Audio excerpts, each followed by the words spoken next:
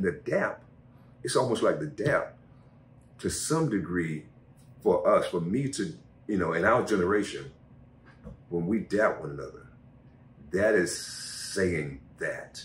It's speaking about that, what we grew up with.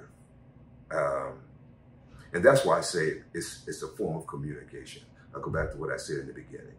It is a form of communication because to me, it communicates all that we have experienced.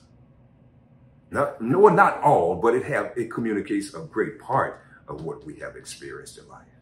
Growing up like we did, having a cold burning stove and no internal running water in the house except for a toilet. And I would say that it contributed to a morphing of the dap, the literal dap, all of that, into give me your hand. This, we greet now? Yeah. You gotta go there. Gotta go there. And then when you hold that last little part of the dap, that it's like that's the punctuation part of it, Really semicolon. Yeah.